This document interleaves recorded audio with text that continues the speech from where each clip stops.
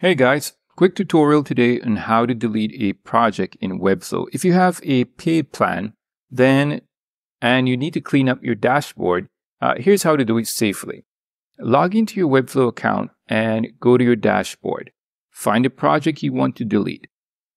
Click on the settings in the top right corner of the project thumbnail.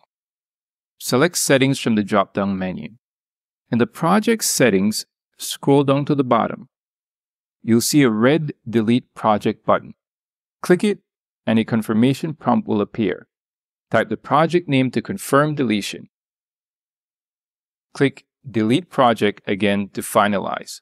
Be cautious, this action is irreversible. If you are on a starter plan, then you can also archive your project to manage your limited project slots. To do this, you can click on the settings in the top right corner of the project thumbnail. Select Archive from the drop-down menu, and the project will be moved to the Archive tab, freeing up a slot in your main project list. If you ever need to access the Archive project again, simply navigate to the Archive tab on your dashboard, find your project, and select on Archive. Please note that on the starter plan, you cannot permanently delete projects, but archiving then helps you manage your projects effectively. And that's it.